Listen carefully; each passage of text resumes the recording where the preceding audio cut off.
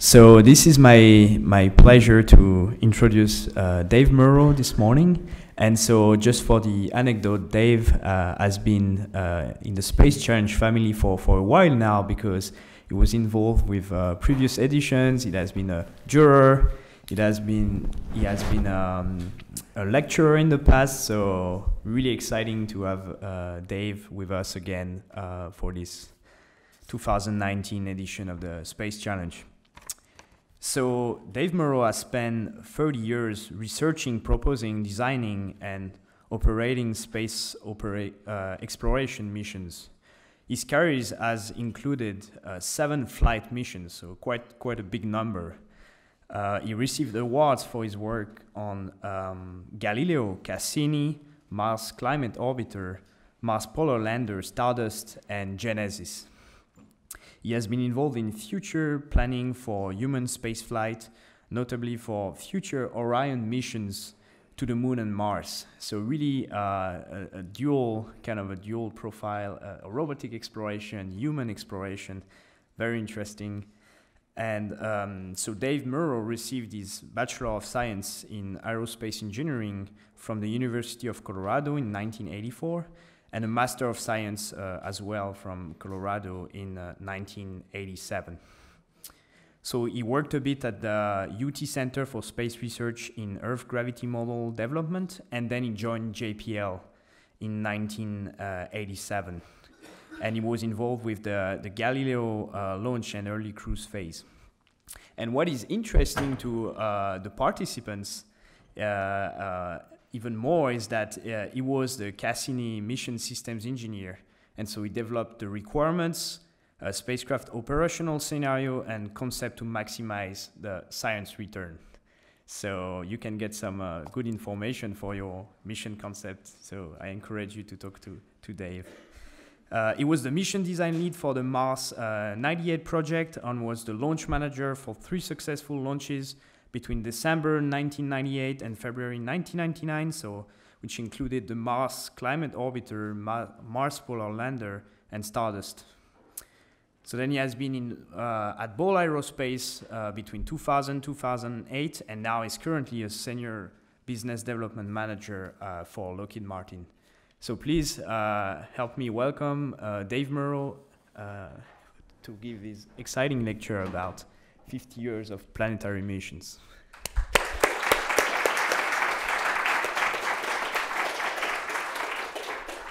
So thank you very much for the introduction. I guess my first lesson learned from that is that I've got to trim out the words. It sounds like bragging. It doesn't mean to be bragging, because I'm sure in 35 or 40 years you guys will have just as many experiences. The field that we all have chosen to work in is very exciting, very fruitful. There's been a lot going on for a long time, and as you heard from Tom and Henry earlier on, there's a very bright future for what we can do. The only thing that I will take issue with is that the been there, done that idea is true in the sense of first looking at something. But there's always more to learn. Never expect that the first time you've looked at something is the last time you need to look at it. There's always more data, always more analysis, always more intelligence, artificial or not, that we can apply to these kind of problems. So anyway, thank you so much, Fabian and Simon, for setting this up and for welcoming me back to the Space Challenge.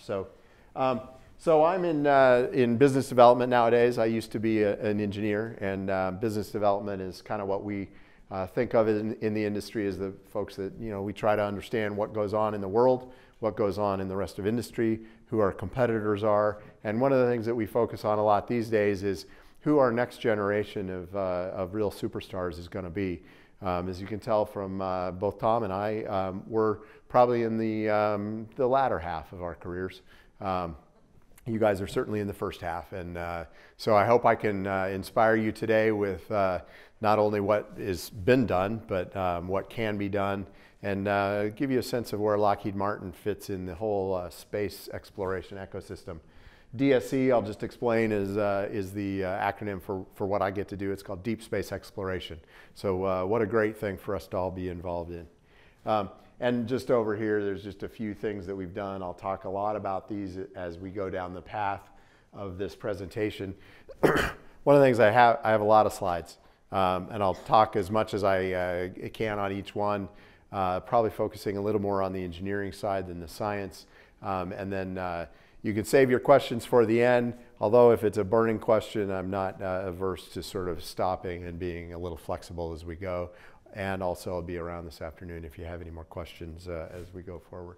So with that, let me just jump right in. Let's see, clicker. Let me just,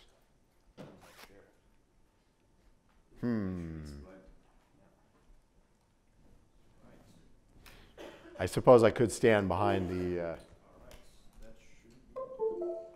there we go. There we go. Yeah, it's a, which just goes to show you these things, these projects, all projects start with a brilliant idea like what we heard about before, but at the end of the day, the engineering execution really does matter.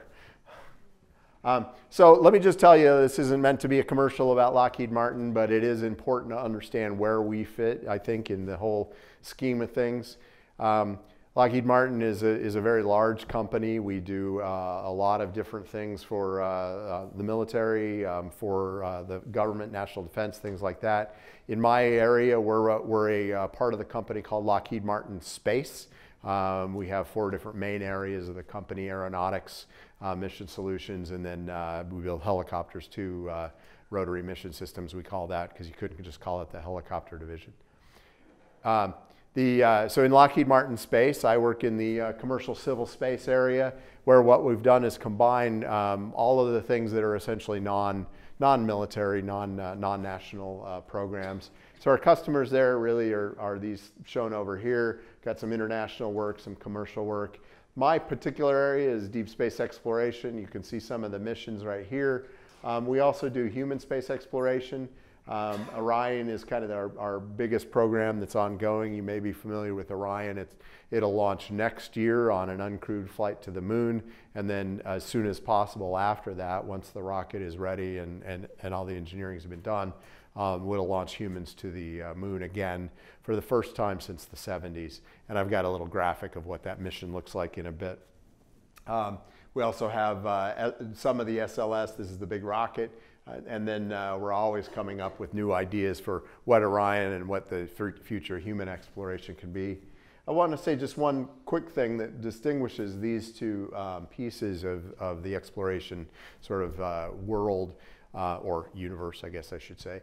The human spaceflight exploration, we all understand is sort of necessary to keep people engaged and involved and understanding and excited about what we do in space exploration. Unfortunately or not, not everybody is as brilliant as you all in here. Not everybody understands the science and is really driven by the passion. So one of the things that we do is we connect with the world of people that pay for it, frankly. And so the human space exploration and the desire to actually put boots on the surface of the moon, that's one of the things that drives our program and drives the funding, drives the public interest, and allows the fact that we are out here kind of on the next wave to be able to do what we want to do and can do. One key difference, though, is that with and Tom talked about this a little bit, with this, the basic sensors and command and data handling, if you will, the brains and the eyes of a human spaceflight exploration mission are essentially driven in size by us. So it's a 6-foot tall or 5'8" in my case, or whatever, person that's has a fair amount of support requirements required. And so the scaling is different. We'll never be able to do tiny little missions with humans because humans aren't tiny. We will be able to extend our reach to distant objects with tiny things by going into deep space, and then by also looking at the universe with things like Hubble and CubeSats and things like that. But the basic difference here is that human missions will always be sort of scaled by the size of the human in the system. So other stuff we do, here's some of our weather satellites, that's geostationary weather satellites. All the weather data that you see comes from those satellites, and we've got 2 of them operational. They're called 16 and 17 now, and then T and U, they get letters before they launch and then numbers after they launch. And we build a lot of instruments for those sorts of things. And the instruments are really where a lot of the science and a lot of the difficult stuff happens.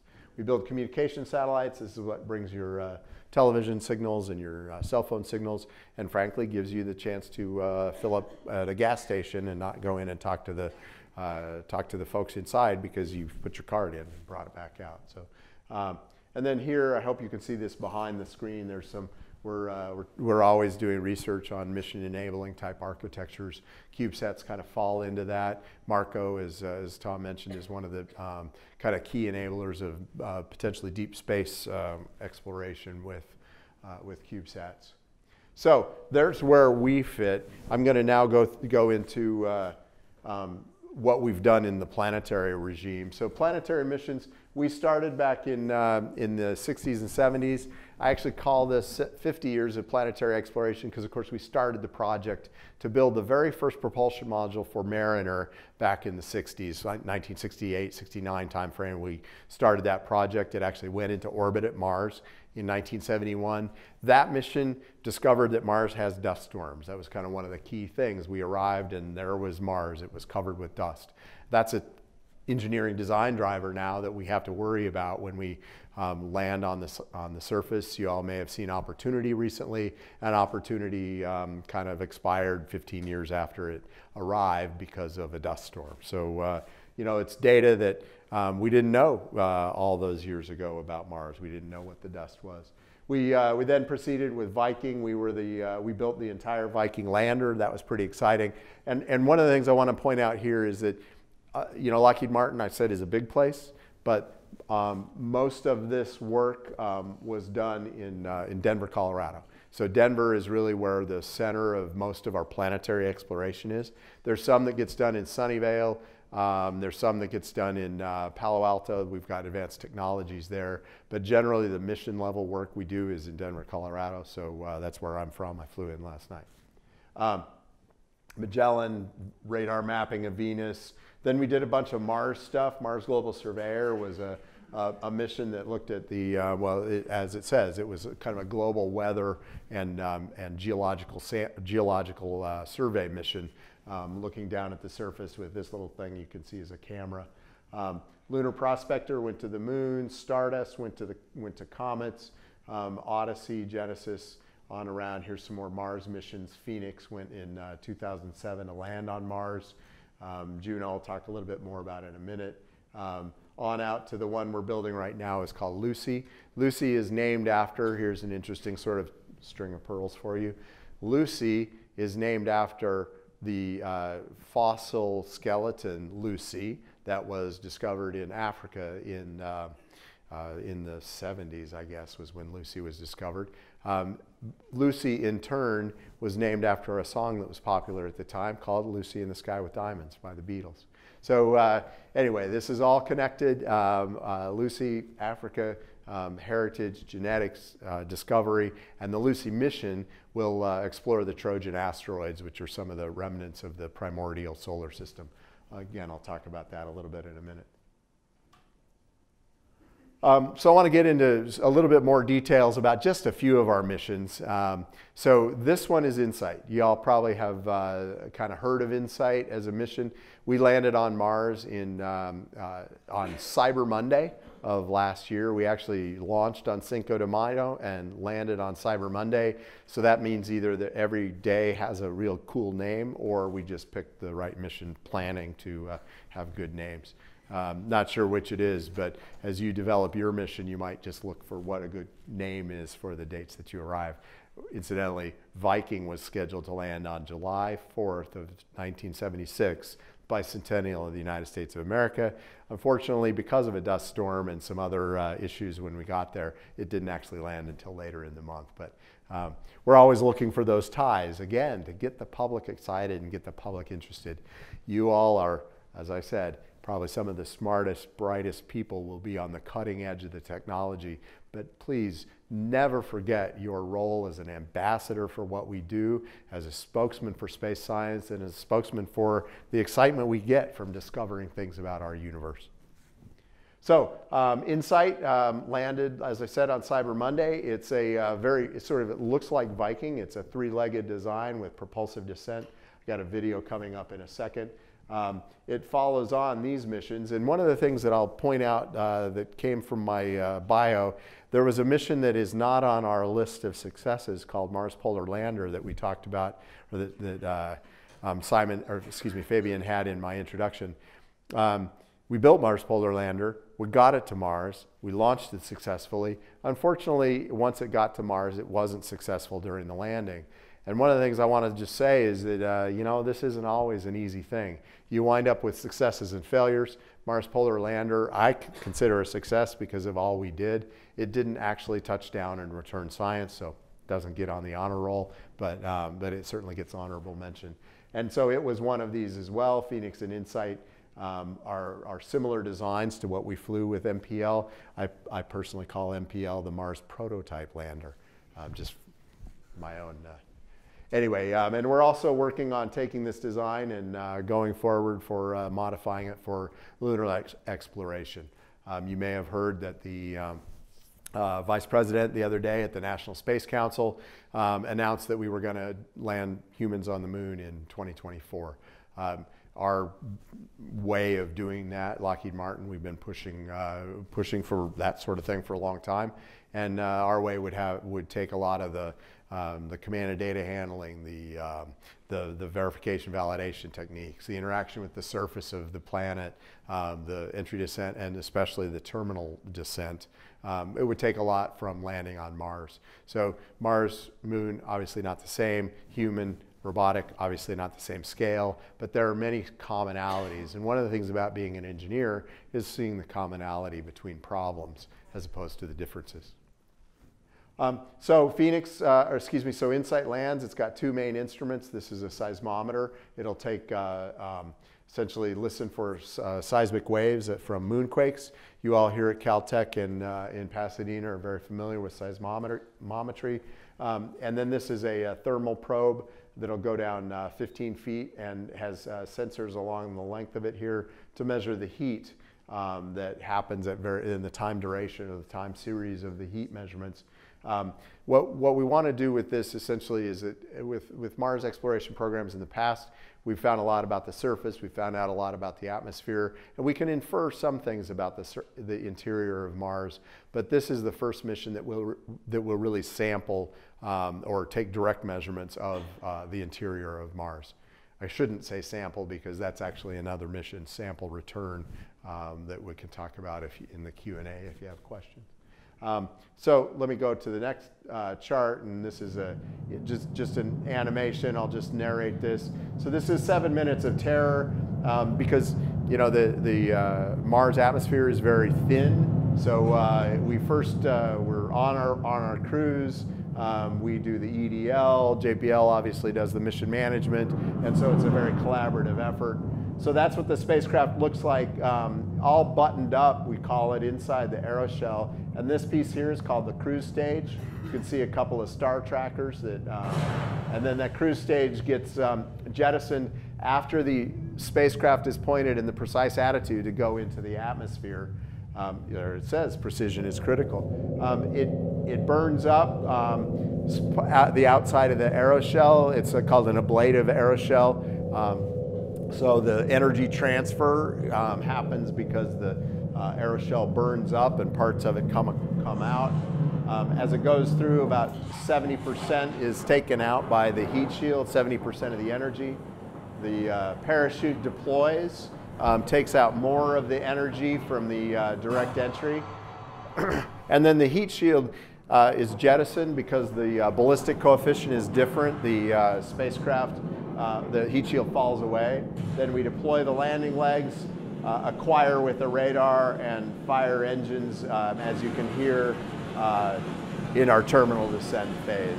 So here's it traveling to the ground, slows down to about 5 miles an hour. and touches down on the surface. So that is what happened on Cyber Monday. It unfurls its solar arrays and then takes selfie pictures. You can see here is the seismometer, and back over here is the mole, which is the thermal probe I spoke about. And then, of course, the obligatory Lockheed Martin. So I will say one more thing about Lockheed. I feel like I'm the luckiest guy in the world because, you know, a lot of companies go in and out of exploration missions. We're all businesses, and we want to do things that are exciting, but we also have to make money to stay in business because we have shareholders. It's our system, right? And so one of the things that I find great about the company I work for is that we've stuck with the exploration side. We built Hubble, we built Spitzer, and we build all these planetary missions in addition to all the other programs that we do. So, you know, other companies do this. Some, Boeing does a lot of human space exploration. So there are other companies out there. I feel lucky to work for Lockheed Martin. Partly because there's another mission that we have called OSIRIS-REx. So back in the 80s, a fellow that I worked with up at JPL, we were lucky enough to work on the Galileo mission. Galileo, as it got redesigned after the Challenger failure that happened in '86, it ended up going on a different trajectory, and we decided, you know, got to keep this thing exciting, going through the asteroid belt between Jupiter and Mars. We targeted the spacecraft to fly by an asteroid, and we called that one Gaspra, or they called it Gaspra. We wrote a paper on navigating by that asteroid back in the 80s. Now we've been to many small bodies. We, the larger exploration community, has been to many small bodies. And OSIRIS-REx is at one called Bennu, which is kind of the latest in the string of small body missions. Just to let you know that this is an international endeavor. We have a sort of a, not really a sister team, but another team in parallel in Japan doing a mission called Hayabusa 2. It's at an asteroid also, and it's taking samples as well, and we'll bring those back. The objective of OSIRIS-REx, other than to do as much as you can to make an acronym, it's a regolith explorer. Security is really about protecting the Earth from a incoming asteroid. The objective really is to return samples from this asteroid and to bring back, we think we'll bring back much more than 60 grams, but that's what has been committed to. And the key result to date really is that Bennu is active. You may have seen last week the PI Dante Loretta talked at a conference. Bennu actually is active. I've got, this is a hyperlink to the key result on nasa.gov. I won't go to that right now, but you guys can do it on your own time. And one of the things that we've seen out of Bennu is that small rocks are being ejected. And so something inside Bennu, as we go closer to the sun, must be heated up and pushing the rocks out. So rocks are being ejected. Some of them are falling back down to the surface of the asteroid, and some of them are going off and flying into space. We've actually, at Lockheed, what we do is we control the spacecraft. The science team does most of the science measurements and whatnot, and they tell us what's really going on. But we've actually had to back the spacecraft away. We were about a half a mile from the surface of the asteroid in orbit, and we've had to back away a little bit just to keep ourselves safe from those rocks. The other thing I'll mention is that this touch and go sampler, I've got a little animation of it in a second. The touch and go sampler is sort of designed to go down on a fairly flat open space, kind of like this area I'm standing in here, touch the surface of the asteroid, grab a sample, and come back up so we don't endanger the spacecraft. But as you can see from the, let me go back. I guess I'm not going to get that animation. As you can see from this asteroid, it's all rocks. So we're having to think about how to do the touch and go sampling in a different way. So what we've learned, and this is why there's never a been there, done that, all respect to people who've done everything, who've done things in the past, you're always going to learn something new. So never stop thinking, never stop and think you know everything. We've learned that Bennu is full of rocks. It's not one mass. It's what we call a rubble pile. It used to be theorized rubble pile. It's held together by maybe van der Waals forces. Remember those from undergraduate education? It's odd. It's just different, and that's the exciting part about it, is that we've discovered something here. So it's active, it's rugged, and we're going to sample it in a way that it is, maybe wouldn't have been optimum had we known all that, but we'll figure out how to make it work. Great engineers. So this is the sampling device. Up in here, this is called the sample head. This looks like kind of the size of an air filter on a car, if you've ever worked on a car. So it has a compressed air canister. You'll see it in a minute. So it goes down to the surface and it touches compressed air, blows regolith up inside. There you can see it. Blows up inside the sample canister here, fills it up. Then the spacecraft, it just, as we said, it just touches and goes. There's a compliance device inside the robotic arm. Comes back up. It puts the sample canister inside the return capsule. This return capsule is then released as we come back to the Earth. The spacecraft will go off in a different direction, and this will come back, and it does a similar re-entry to what we do at Mars. Partially burns up the aeroshell as it goes through the atmosphere. Parachutes deploy, and this is actually in Utah. It's not actually on Mars, even though it probably looks a little like Mars. Lands, and then we grab that and we take the sample back to a curation facility. The advantage of sample return, I'll just say, sample return is a kind of the not the final step, because the final step would be to actually put somebody on the surface of a body and look at it with your eyes and your instruments. But sample return is kind of the final step of a robotic exploration platform. Because what you can do first is look at it from a distance with a telescope, or as I mentioned with Mariner, you can look at the global extent of a dust storm, for instance. Then you can do more detailed mapping from orbit. You can go down, and then you can do some in situ science.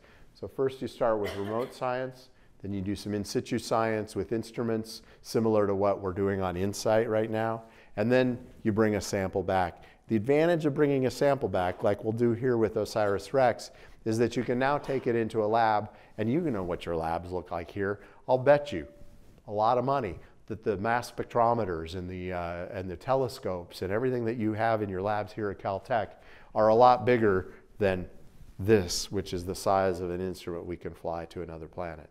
So by bringing it back, dissecting it, sectioning it, examining it, we can learn a lot more from a sample here on Earth than we ever could in situ.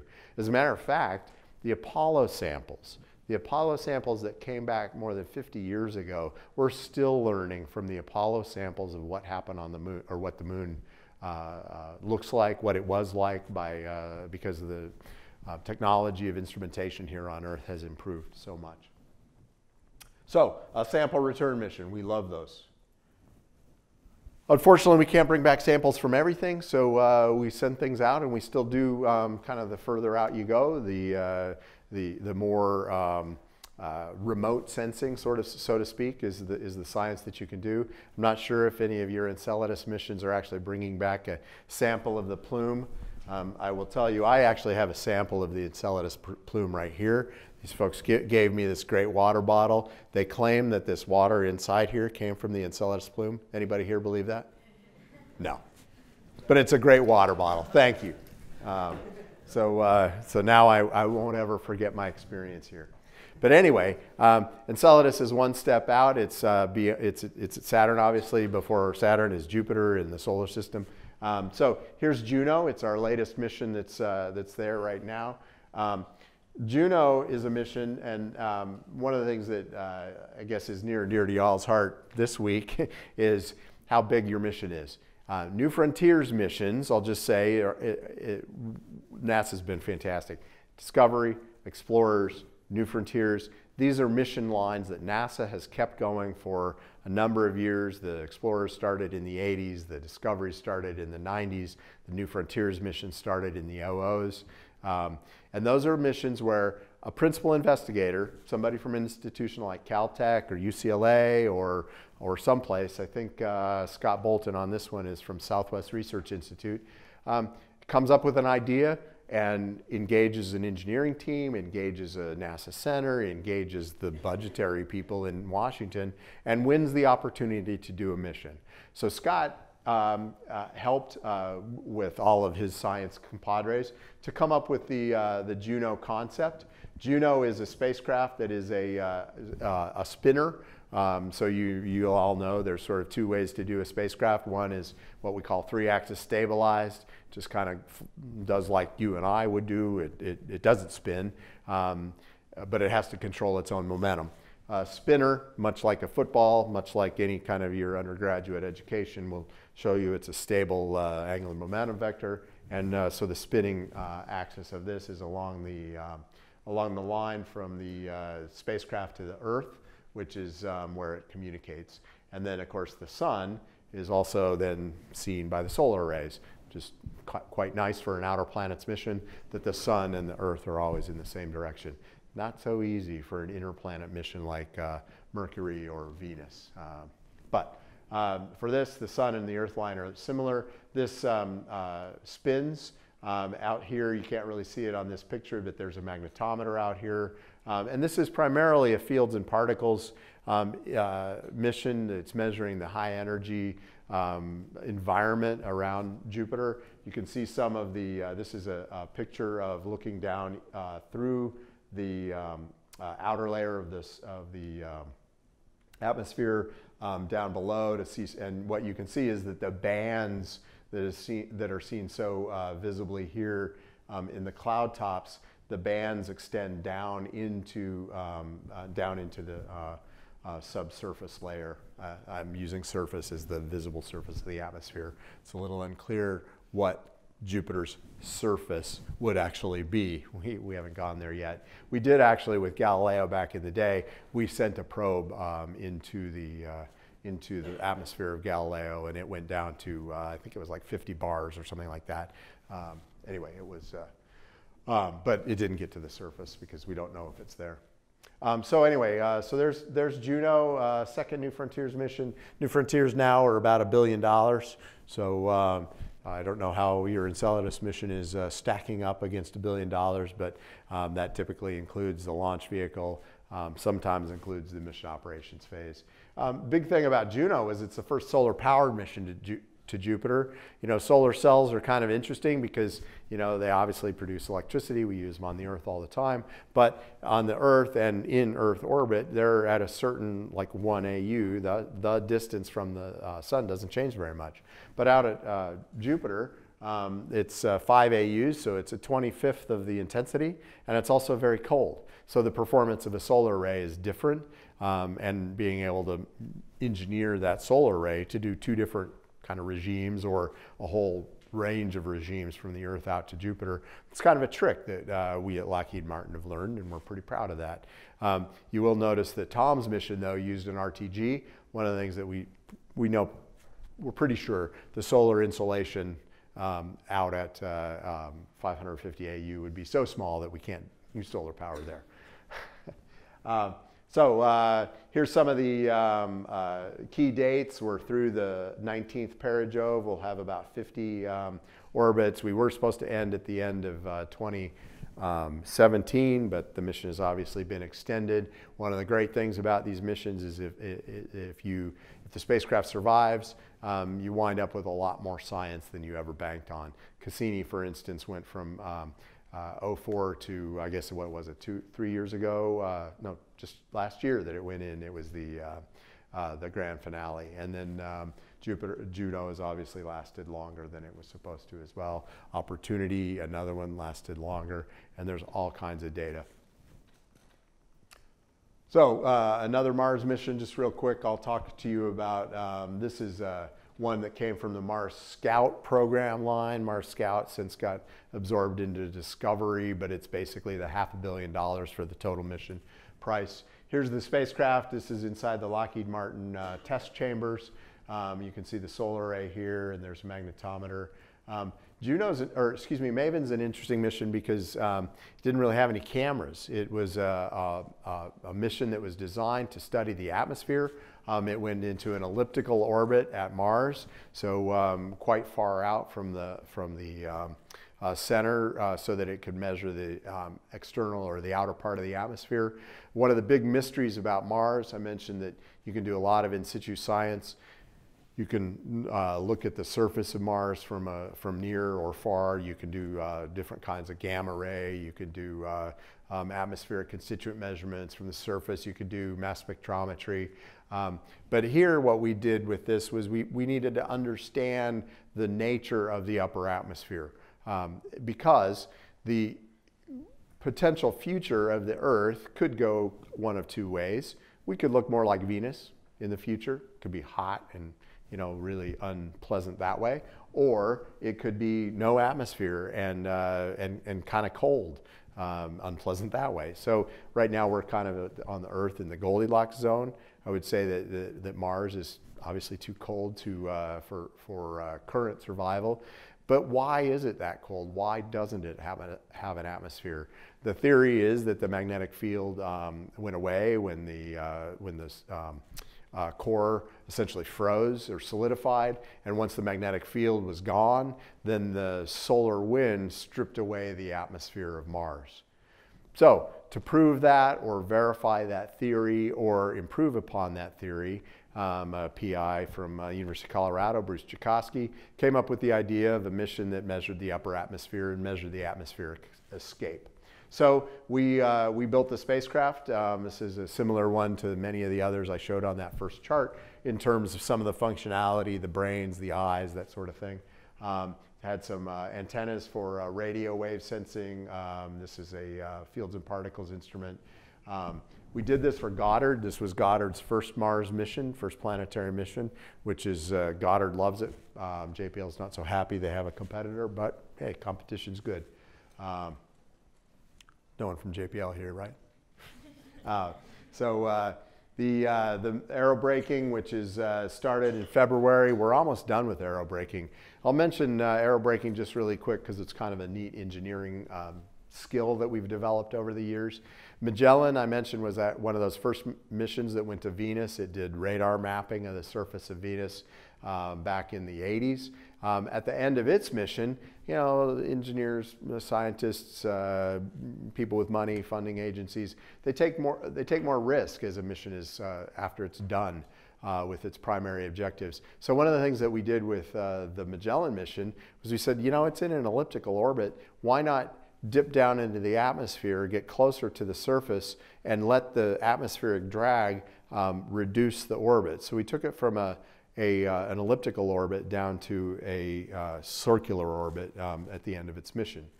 After we had proved that capability, we actually baselined that as a mission enabler, because as you know from a mass point of view, it doesn't take as much delta V to go into an elliptical orbit as it does to go into a circular orbit. So you go to Mars, you get to take more science because you go into an elliptical orbit, but then you have to dip down and aerobrake, bring the apoapse down to the planet, or closer to the planet's surface. So we did that with Mars Global Surveyor, we did that with Mars Climate Orbiter, we did that with Odyssey, we did that with Mars Reconnaissance Orbiter. We weren't actually planning to do that with Maven. However, we always knew that it was a possibility for us to do that. And so what Maven did is it started its aerobraking after its science mission was done. And the reason why it's doing that is in a lower orbit, less distance from a surface rover. So Maven will be part of the fundamental relay infrastructure for the Mars 2020 mission. Mars 2020 launches in 2020, and it'll go to Mars. Thank you for laughing. My wife tells me I should keep my day job. Mars, it'll land and drive around on the surface. It's a rover very similar to Curiosity. Its mission is to grab samples and stash or cache them away so that they can be picked up by a Mars sample return mission in the future. But it doesn't send its data. It could send a tiny bit of data directly back to the Earth, but it sends its data back primarily through a set of relay satellites. we luckily are operating those relay satellites because they were science satellites to begin with, and now they're relay satellites. So that's where MAVEN fits in terms of being part of the future infrastructure. So I think we heard about repurposing. That was a word that Tom used. One of the things that's wonderful about engineering and science is that you can take something that you expected to use for one reason, you use it, you do what you wanted, and then you learn something else. So again, you're always going to learn something from your data. Someday your computer with artificial intelligence is going to learn things from your data that you didn't predict as well. Lucy, I'll talk about this mission just a little bit. Lucy, we got selected in 2017 to build that, so we're between PDR and CDR right now. Lucy is a mission that will go out to the Trojan asteroids. I already told you the source of its name. Trojan asteroids are pretty cool. This is actually what I studied when I was your age. I studied orbits, orbit mechanics. I thought these things flying around were just the most fascinating things in the world. The orbit mechanics of the Sun, Jupiter, sort of three-body system is such that there is a equilibrium point. Here you can't really see it because it's moving around too fast, but if you look at the restricted three-body problem, there's an equilibrium point at what's called L4 and L5 Lagrange points. At those L4 and L5 Lagrange points, in our real, honest to gosh, solar system, there's a lot of asteroids that have collected. We've known about these for a long time from ground-based telescopes, and now we've got on-orbit survey telescopes that have helped us understand these, but we've never visited them.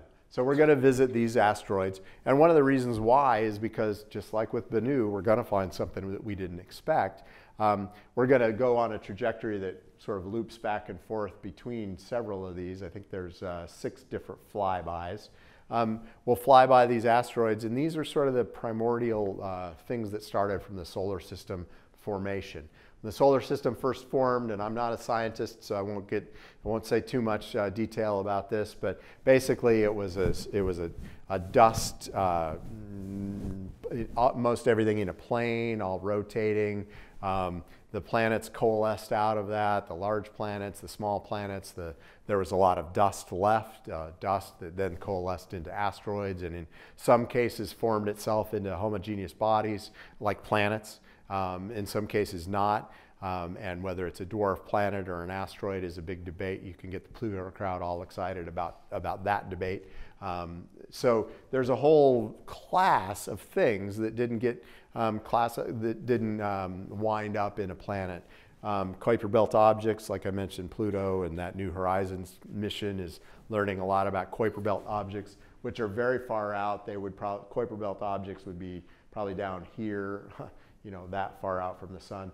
But closer to home, at 5 AU, we have the Trojans. So we've proven with Juno that we can use a solar-powered mission. So why not? Let's do a solar-powered mission and go visit these asteroids. So that's what we're doing. We'll launch in 2021 and then do Earth flybys in 2022 and on.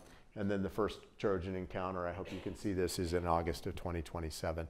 I'm sorry you can't see anything beyond me, but no, trust me, it's there, 2027. And then the end of the mission is in 2033. So another exciting mission and another opportunity for us to do our job. And one of the reasons why it's exciting, you know, 2033, that's a long time. Well, what will we do between now and then? Well, we'll actually fly these things. You guys are familiar with what happens in JPL with flying things. You've seen that on your televisions, on your web feeds, whatever, on your as the planet or as the lander goes into the 7 minutes of terror. There's a lot of folks watching. Well, that's the exciting part. But on a day-to-day basis, engineers both at Jet Propulsion Laboratory, in the case of many of the Mars missions, at Goddard, and then of course in Denver at Lockheed Martin, we actually sit in a mission support area. We're actually flying 8 missions right now for NASA. And this is the stuff where on a day-to-day basis, you know, well, they don't get much for holidays because, you know, you never know what's going to happen. Over the Christmas holidays, this was great. Over the Christmas holidays, InSight started to deploy its instruments. OSIRIS-REx arrived at the asteroid and went into orbit. Juno had some peri-Jove passes, and we got ready for air braking on Maven. Of course, Hubble and Spitzer are out there watching the solar system and watching the universe. I got a couple of pictures on that. Odyssey is still doing relay even after it arrived in Mars in 2002. It's now 17 years later. It's still functioning properly. Mars Reconnaissance Orbiter, that's where we take all the pictures of the recurring slope lineae, they call them. It looks like sort of dark spots on the surface or on the side of craters. Lots of interesting stuff going on. So these folks that are in the mission support area, oh my God, what a fun job. So that's something that we wind up, you know, as an engineer, you wind up sort of circulating back between operations and design and engineering. Some of us, like me, I went on an escape trajectory, went off to business development after doing a few of those things. But the amount of work and interesting, exciting stuff that you can do in this business is phenomenal. So you can see, let's see, if this is what the mission support area looked like maybe 15 years ago. This is what it looked like when Maven arrived at Mars. Anyway. So I'll talk a little bit about Hubble, and this is just really for completeness. You guys, I'm sure, have seen way more Hubble pictures than I could ever show. But Hubble has really taught us so much about the universe. We can look back so far, not as far back as WMAP or the Cosmic Background Explorer back, I mean, in terms of time. But we're seeing things that are so far away with the Hubble Space Telescope and learning so much about galaxies with the deep field camera, things like that. It's, again, a mission that has lasted a long time. We launched in 1990. I remember when I was your age, when I was in graduate school, it seemed like the Hubble telescope was never going to launch. And then it launched, and it had a little bit of an issue with the mirror, which was fixed, and it's now been going on and been serviced 5 times in space. Great mission, and so we're still flying it out of our operations at Goddard. Spitzer Space Telescope, this one, when it started its life, was called the SIRTIF, Space Infrared Telescope Facility. SIRTIF and Hubble were part of what NASA started in the, started in the 70s and 80s and really launched. It was a part of a program called the Great Observatories.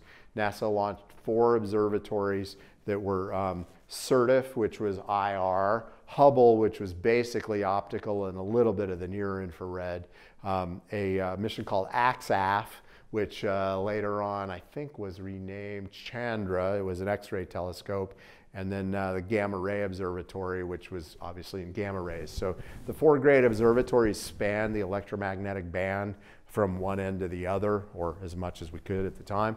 And one of the things that we're doing that NASA's talking about now is, well, what's next? So the next ones are James Webb Space Telescope, which will launch next year. There's one called WFIRST, which is the IR, and FIRST is for infrared. And then there's others in the other bands. And the reason why we're doing this is because, guess what? We learned a lot, but the thing about learning is that all it really prepares you for is the ability to ask better questions. So we've got so many more questions about the universe than we could ever answer from James Webb or from Hubble or any of this data. So it's great to learn, it's great to be part of it, but never forget that the things that Tom and Henry talked about, that's in our future, and there's always so much more to learn. So I sort of went off on a little rant there. Let me talk a little bit more about the details of Spitzer. This is one of the most exciting things. This is the TRAPPIST-1 system. And Spitzer also is in an extended mission. It ran out of the cryogenic fluid. So cryogenic fluid, liquid nitrogen or liquid helium or liquid oxygen is used to keep the focal plane cold. That's an engineering necessity to be able to see in very, very cold things.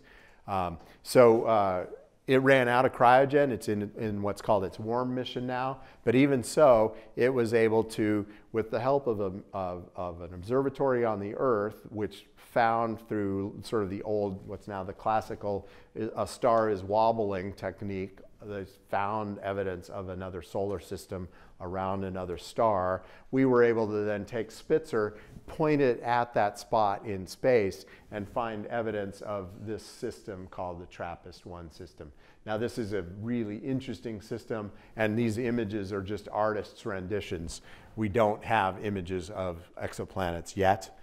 Someday, maybe with a CubeSat mission, gravitational lensing, something like that. But anyway, this TRAPPIST-1 system, all of this fits in this little tiny spot between Mercury and this sun.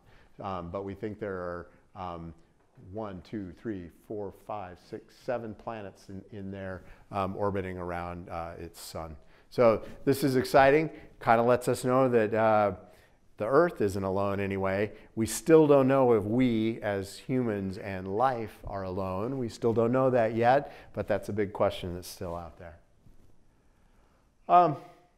Okay, so now I'm going to take one quick left turn and talk really quickly about Orion. So remember I said you got CubeSats with tiny little sensors, and then you got human spaceflight with 200-pound pink breathing eyeball sensors and brains. Well, that's the human spaceflight side of things, and we're in the process of doing all that. In 2014, we flew what was called Engineering Flight Test 1. We landed in the Pacific Ocean off of San Diego. We took that same capsule, brought it back, we put it on the White House lawn. In 2019, we're going to fly, this is called Ascent Abort, where this is a small launch vehicle, essentially an ICBM core. It'll go up into the atmosphere very fast, and while it's accelerating, the spacecraft will be pulled away. This is the spacecraft to launch vehicle interface. And this piece up here is called the Launch Abort System, very similar to what was used, well, similar in looks anyway, to what was used back in the Apollo program to potentially pull the astronauts off. These thrusters up here will pull the spacecraft away from the launch vehicle, so we're trying to test that we can make sure the astronauts are safe. So that actually, this test in 19 will be, we think, in end of June. So it's only a couple of months away before we do this Ascent Abort 2.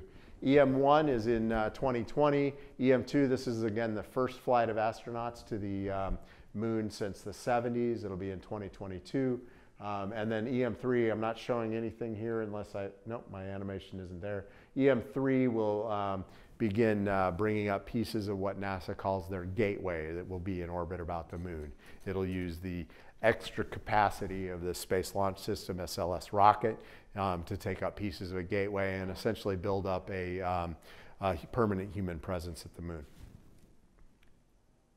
So this is what EM1 will look like. It's actually a fun mission if you're an orbits guy. It goes into, it launches, it raises the orbit a little bit. We make sure that we're okay, and then if we're okay, we go on a translunar injection. Out here, we fly by the moon, go into what we call a distant retrograde orbit. That's about a 70,000 kilometer distance from the center of the moon, so that's hence the distant part. Retrograde because it goes backwards. As seen from the moon, it goes backwards, retrograde, not in the same direction that the body is rotating, the moon is rotating.